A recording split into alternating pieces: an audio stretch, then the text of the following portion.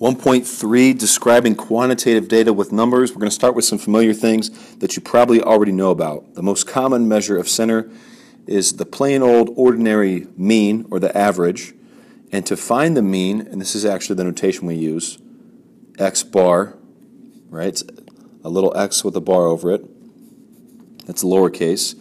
To find the mean, we typically just add up everything there is, all the observations.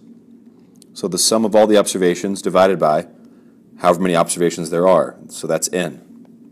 So simple concept. You're used to finding the mean. You know how to do it. You may not be used to this notation, though. So another way you might see it expressed, and we can call this the expanded form. Let's say each one of these little x's is one of the observations. So this is the first observation, the second observation, and maybe these are grades, right?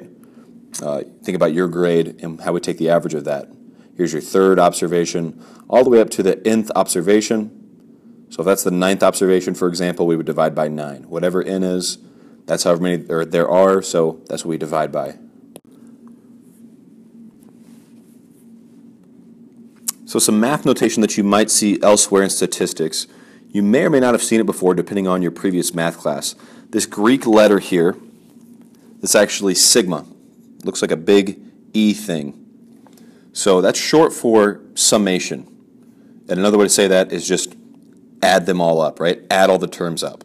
So when you see that big Greek letter sigma, that means add everything up. So I actually have one more way to express the formula for x bar, which is just plain old mean. And that is x bar equals the sum of everything on top, the sum. And I typically like to tell kids, I think about this I as the individual. So the sum of all the individual x observations divided by n, divided however many there are. So the sum of all the individual x observations divided by however many there are. Now, are you going to need all these formulas?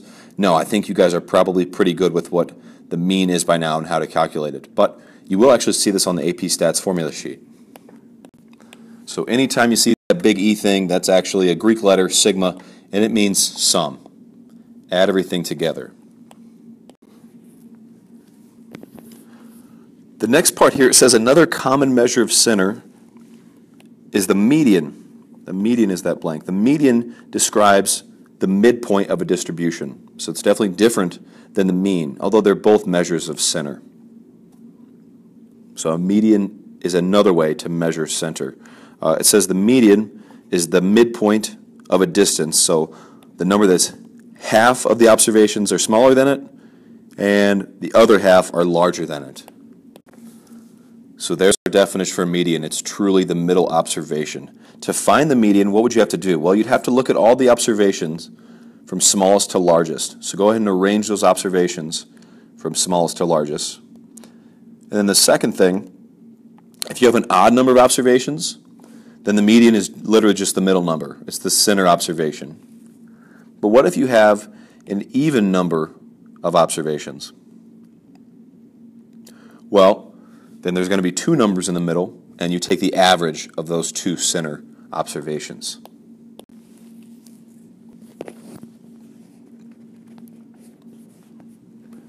So we have two ways to measure center right now. We have the mean, where we take the average, and we have the median, where we just find the middle observation. One of them is resistant to outliers, right? It's not really heavily influenced by outliers, whereas one actually is influenced by outliers. One is not resistant to outliers. So the median is actually the resistant one. It is resistant to extreme values, whereas the mean is not resistant to extreme values.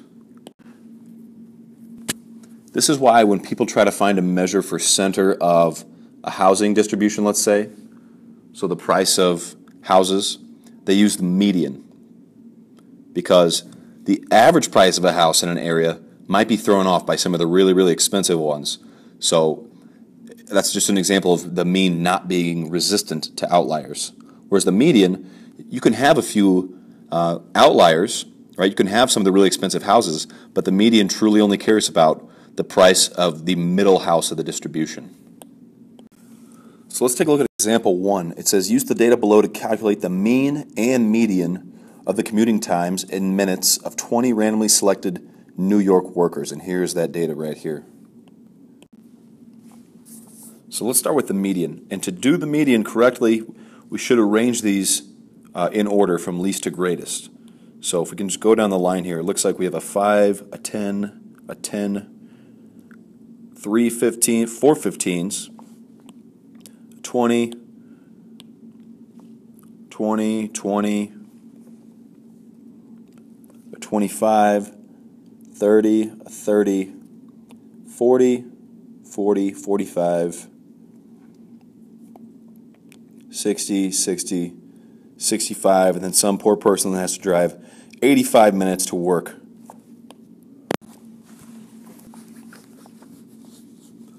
So now that we've got them in order, we can look directly in the middle to find the median. So if there's 20 total observations, we can count over either way, count over 10 observations from either side, and notice we're right here in the middle. So being in the middle, we've got 20 and a 25. Those are our two middle observations. So for our median, we have to find the number that's between those two. So 20 plus 25 divided by 2 should get us there. 20 plus 25 over 2. What number is smack dab between those two numbers? That would be 22.5 for our median. And don't forget that context piece. Let's go ahead and make sure it's 22.5 minutes. And then for the mean, that's the one we're used to, right? We just throw all 20 observations in our calculator. We're going to add all those up and divide by however many there are, which is 20. So for the mean, we'll call that X bar. We actually get 31.25 minutes. So in this case, why is the mean so much higher than the median? And it goes back to our conversation about things being resistant. The median is resistant to extreme values. The mean is not. So for example, the person that drove 85 minutes to work is really having a large influence on our mean, whereas that person doesn't quite affect the median very much. So we talked about two ways to measure center, that being the mean or the median. Now let's talk about measuring spread, so how wide a distribution can be. And the one we're used to, the most common one, would just be the range. So that's just the maximum value minus the minimum value, the biggest minus the smallest. A measure of center alone, it says, can be misleading. So maybe that's a reason why we don't talk about just center. We may also need to mention spread in the conversation as well. So how do you calculate the quartiles and interquartile range?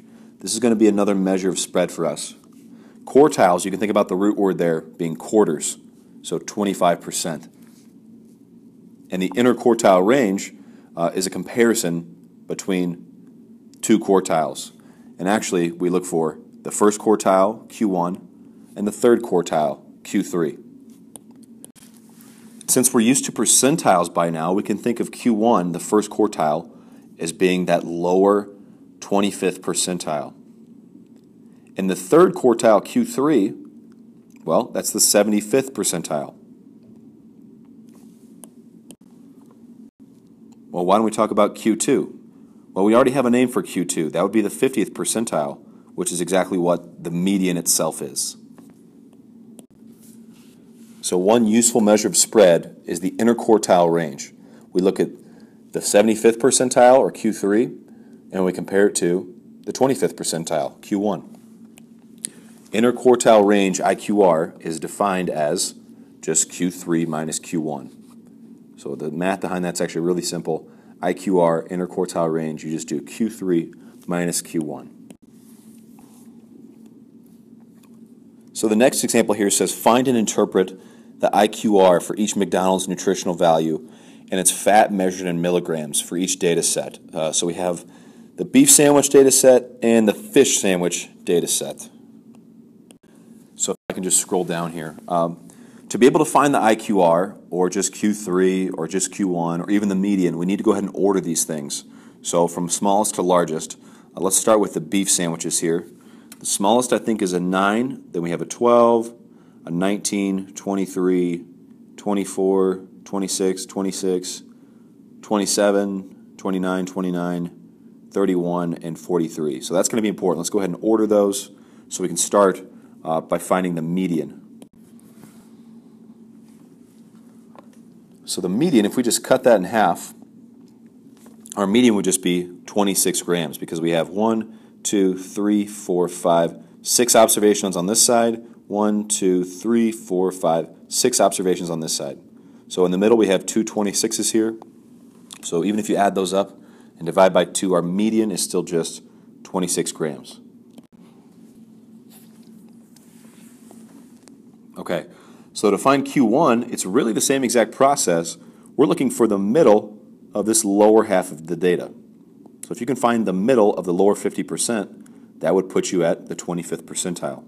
So we only have 6 observations here. So the middle would fall right here between this 19 and 23. That's going to be our Q1. Our first quartile at the 25th percentile would be, well, what's between 19 and 23? Right? You can add them up and divide by 2. We have 21 grams for our Q1. And let's look at the upper 50% here the same way. So what would Q3 be? Well, let's find the middle of these top 6 distribution, or these top 6 observations, 29 and 29, well, you can add those up and divide by 2. We still get 29 as our third quartile, or Q3. So what's our IQR then? If it's Q3 minus Q1, our bigger one, Q3, was 29. Smaller one was 21. So 8 represents the IQR in this case. Let's go ahead and give that a G for grams to add some context there.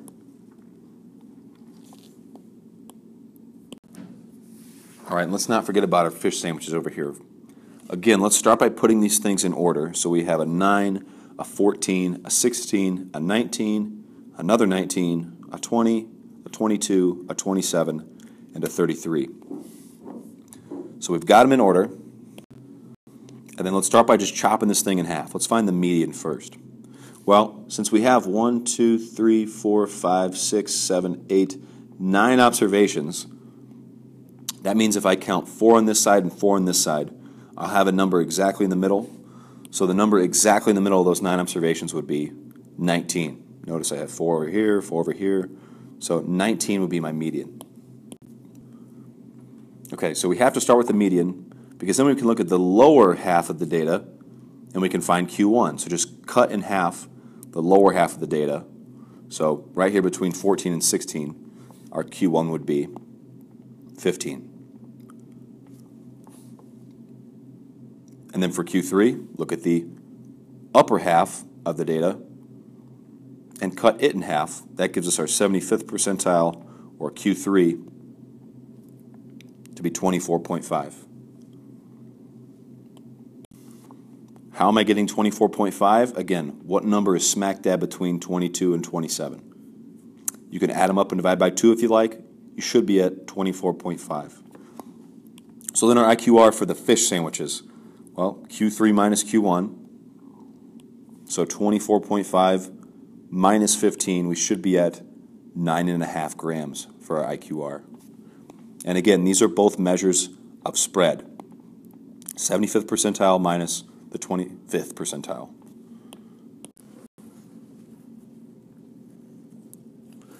Okay, so the next piece here has to do with identifying outliers. So I'm going to actually give you a specific formula that you can follow when you want to call something an outlier for sure.